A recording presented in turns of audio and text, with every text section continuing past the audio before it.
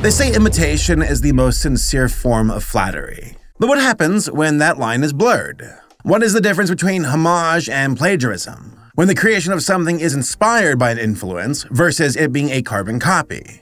Now, we have seen this before multiple times on my channel. Miracle Star to Gumball, Caroline to Coraline, and of course the war crime that is Finding Jesus. These are all ripoffs through and through. There's nothing genuinely transformative being created here. It is just shameless, derivative garbage. But that brings us to the topic of this video, The Legend of Lucky Pie, a Chinese animated web series that bears a striking resemblance to one of the most popular cartoons of all time, Fiona and Cake. Adventure Time! Adventure Time is undeniably one of the most influential cartoons in history, and it has paved the way for multiple shows in its wake. In the 2000s, most cartoons were slice-of-life oriented, but nowadays, we see character-driven stories with an overarching narrative thread. This includes Steven Universe, The Owl House, and Amphibia, to name a few. Now, when I first watched Adventure Time, I thought it was too simple in design and quirky in its writing. Like, truth be told, it downright annoyed me. Just Finn and Jake saying random words alongside nonsensical plots. Yo, Jake, it's mathematical, man. A bum dump. It's Marceline, and she's totally gooned down with the butt dump. But yeah, overall, I found it all a bit pretentious. But man, would I eat those words. I came around on the series in the mid-2010s and realized how deep, sincere, and compelling Adventure Time could be. Mature themes featuring well-fleshed-out characters who had arcs that ranged from depression, toxic relationships, the passage of time, the mantle of responsibility to like an authoritarian degree, and even death itself. Quite the change of pace compared to what I initially thought was Adventure Time. Though the show never lost sight of what made it fun and endearing, which is its characters and sense of humor. Hell, Adventure Time would even come back to the table and continue its stories with mini movies and a Fiona and Cake series, which is even more of an extension continuation of the original show itself. Except Fiona and Cake would even be more existential with its themes and narrative. But hey, you know, also butts to be fair. There are butts. I guess butts have always been an essential part of the Adventure Time expanded universe. Oh yeah, this video is not about Adventure Time, it is about its imitator, Lucky Pie. And yes, I am far from the first person to talk about this show, but I'm kind of glad that I waited because Lucky Pie needed more time to bake. Now, many people jumped down the throat of Lucky Pie when it made its debut on YouTube 8 years ago, and understandably so.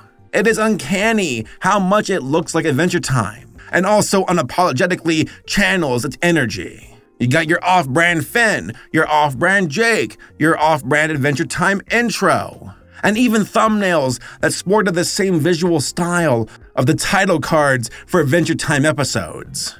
With Fiona and Cake's recent airing, I decided now was a good time to finally sink my teeth into Lucky Pie. No, that is not a pun. Okay, yes it is. And watch the completed web series. It has been over 5 years since its conclusion, which is interesting to even say out loud. Conclusion? Wait, this wasn't just a one-off thing? Hold on. It had its own story, with a payoff that featured a war between magical cats and dogs, with competent animation and a sexy nurse girl in thigh highs on a badass reindeer motorbike? Can't wait to see that one get clipped to Twitter. Listen, if you can't like nurses and thigh highs on a badass reindeer motorbike, I don't want to be alive. Well, don't keep me waiting any longer. I gotta know more about this show. Oh, it's the sponsor of the video. Okay, we'll make this quick. So I want to give a quick shout out to this video's sponsor, Helix Sleep.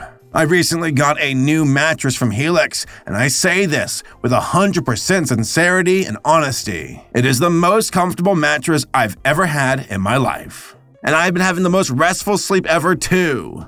Also, the pillows are like really comfy. Like I was surprised by their quality since they're just thrown in for free. Like legit cozy. So for those who don't know, Helix Sleep makes premium mattresses and bedding that are customized to fit your needs and conveniently shipped right to your door. Everybody's different, and Helix knows that. So they made a sleep quiz that matches your unique body type and sleep preferences to the perfect mattress for you. For me, I sleep on my side, and I like a mattress that is both plush yet firm.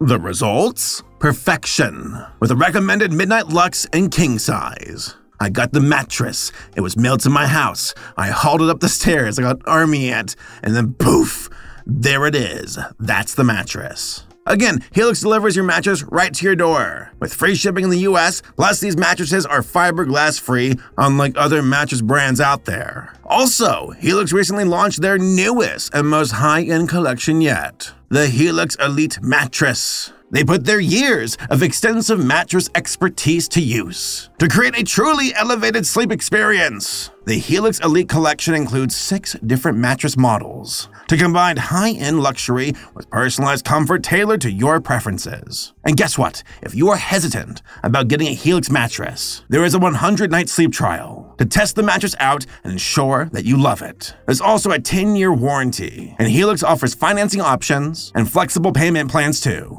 So I highly recommend Helix Sleep. They've been a long-standing sponsor for the channel and provide quality mattresses. I say that with 100% certainty. Visit helixsleep.com/Saberspark to get 20% off your Helix mattress, plus 2 pillows for free. Also, keep an eye out on the Helix website this month. They have some secret flash sales popping up throughout October. So it's a great time to upgrade your sleep. Go hit them up today. And on that note, back to the video. And more importantly, back to the sexy nurse. Damn. Going into Lucky Pie, I admittedly had my bias at the ready, and it wasn't looking good. Off the bat, I could see the similarities. The simple designs of the characters, the colors, the setting, the character dynamics. Just a lot in common. And after witnessing a dumpload of ripoffs on this channel, you can't blame me for having my preconceived notions. The show follows the characters of Pie and Lucky, our Finn and Jake stand-ins. Both have similar chemistry to Finn and Jake, being carefree, friendly, silly, and eager for adventure in their fantasy world. Lucky the horse bears a close resemblance to Jake the dog, with his chibi proportions and ability to transform. Though for Lucky, he kind of has like this A mode, B mode for transformation. Jake can turn into almost anything with his stretchy powers.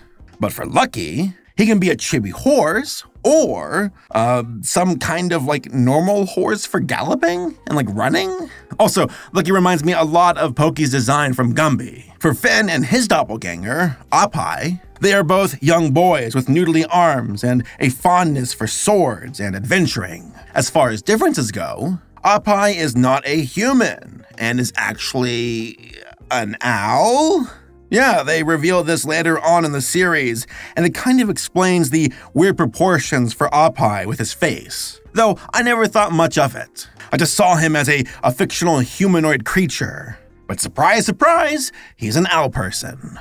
There are a total of 5 episodes of Lucky Pie, with each one showing constant improvement in writing, animation, and raising the narrative stakes along the way. There was even an episode that was over 20 minutes long, with the majority of the other episodes being around like 10 minutes each. Episode 1 is simple and features Lucky and Pie fighting a lamprey monster on the beach and protecting their mermaid-esque friend. Episode 2 has the duo going through a maze along with some other side characters and like fighting this goblin king monster and his minions. Episode 3, which has an English dub by the way, has Lucky and Pie trying to help their fly friend find dragon poop? Though to be fair, Adventure Time is full of nonsensical moments, so this tracks as far as similarities between the two go.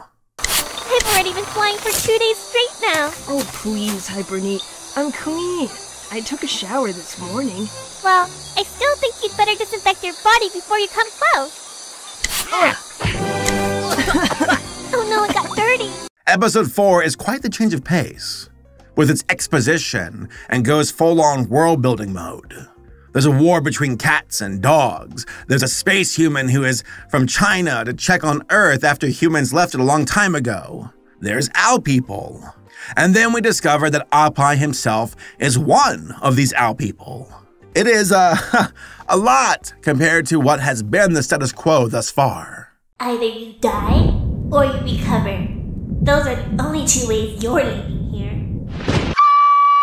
And then there's the finale, with episode 5, where we even get a new intro, with what appears to be off-brand Princess Bubblegum, singing a song that sounds a lot like Rebecca Sugar's own music.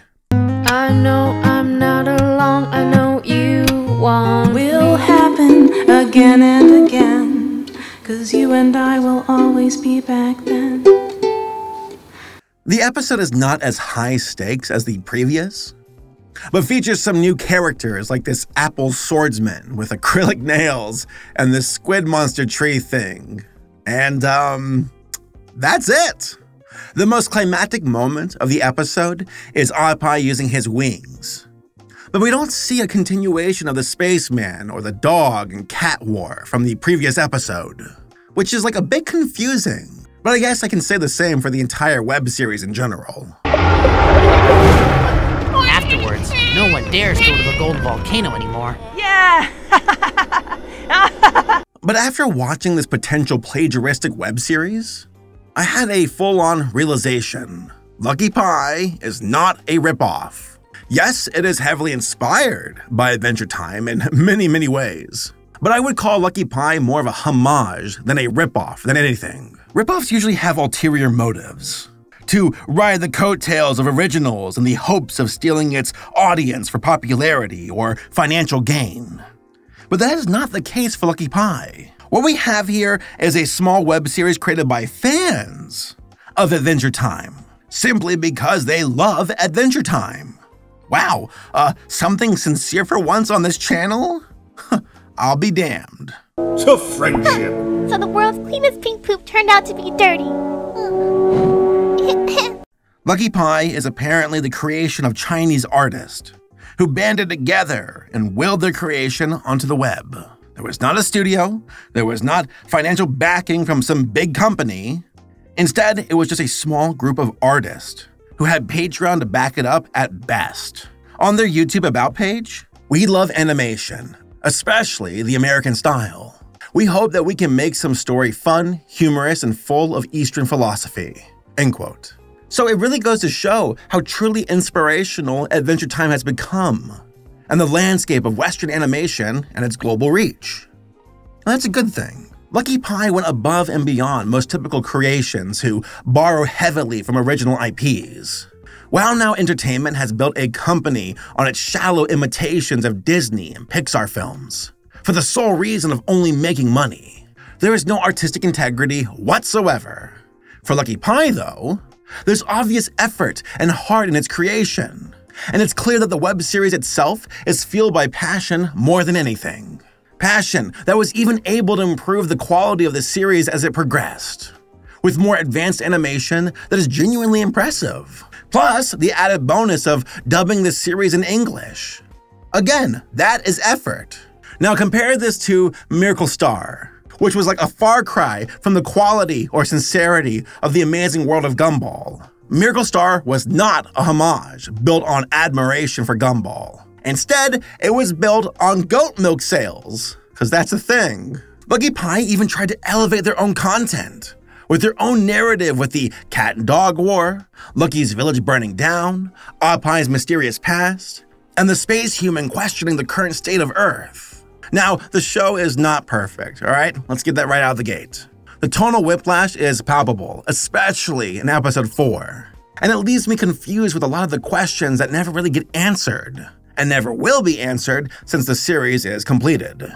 The finale was anticlimactic to me, and that is due to the stakes being raised in episode 4, only to not really be addressed in episode 5. In hindsight, raising the stakes that much might have done more harm than good with the narrative flow of the series. It's hard to be story-driven in your 5-part web series that has 3 slice-of-life episodes. However, there's effort and quality here, so it's forgivable. Just know that this isn't a shameless ripoff in its entirety, which to me is already a huge win. And apparently, people who have worked on Adventure Time have even heard about Lucky Pie and view the web series in a favorable light, that it's the product of very ambitious fans, and that it's a testament to how inspirational Adventure Time has become when it comes to the animation landscape, both large and small. So overall, The Adventures of Lucky Pie is a great example of transformative fan content.